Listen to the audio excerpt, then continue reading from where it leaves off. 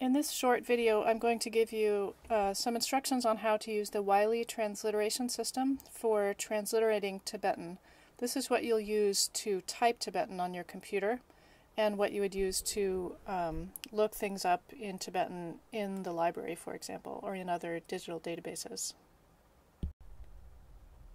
You have access to this handout. This is the top of the handout. And on the next slide you'll see what comes below that has some examples, and this shows you the correspondences, the 30 consonants and 4 vowel signs that you use when you're typing or writing Tibetan in Wylie. So a transliteration scheme, remember, is not about pronunciation. It only expresses the Tibetan spelling, as it says here.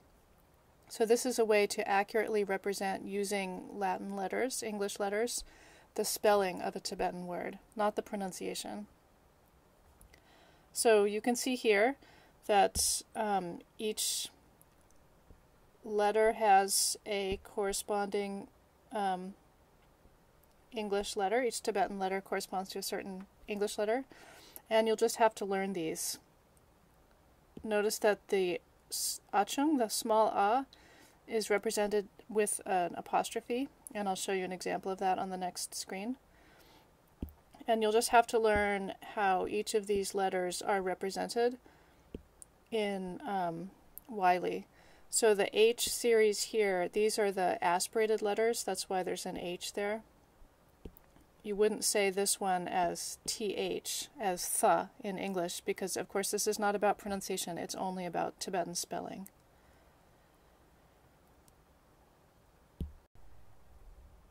You may find this tricky and slow going at the beginning, but I promise it'll become second nature in no time. It's really quite easy to get used to. You can see some examples here. Bu, just you write the B and then the consonant and the vowel under it, so these examples are easy. When you have a stacked word like this one, you just start at the top. So here's the ra, gya, ga, ya, and then the vowel and the suffix. So you start at the top of a letter, you go down like this, and then you do the suffix, then you go over in Wylie. So if there's no vowel sign, take note that you have to write the letter a right here. So in this word, you have to write hla. Similarly, in this stacked word, there's no vowel marker, there's just an implied a sound, so you do write the a. And take note here that a is transliterated with an apostrophe, and so when you have something like this that has two vowels, pa and o, you do write them both, and you use the apostrophe to represent the small a. So that's about it. You just have to practice and get used to it. One couple things to notice is that something like this, you have to write a period in Wylie to indicate that this is not a stacked word. So if you were to write without the period, you would get this. That's where the ya is below the ga. But when you want to make sure that the ga shows up as a prefix, you have to use this period.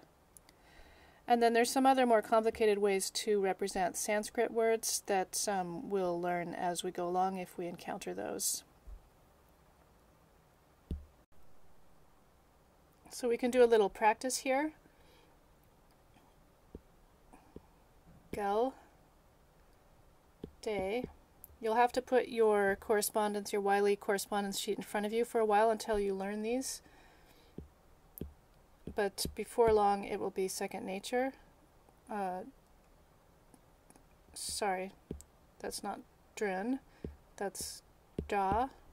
I'm looking at this letter. Dun, nang, that's this one. Nangwa, yi. That's this letter. And then the next phrase, you start with an apostrophe. Jik, den,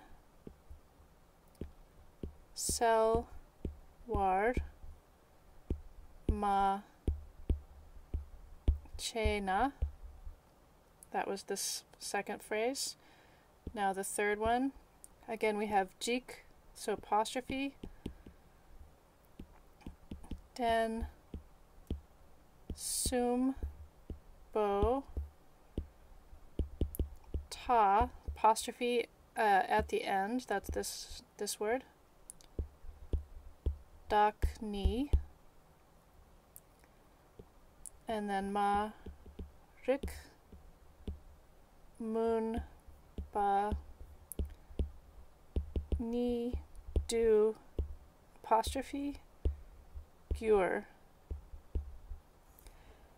So this, if you're typing Tibetan, for those of you who have not yet started typing Tibetan on your computers, most keyboards for Tibetan will use Wylie. So this is what you'll type, and this is what you'll get. So practice that starting this week, and you'll be able to type Tibetan in your computer.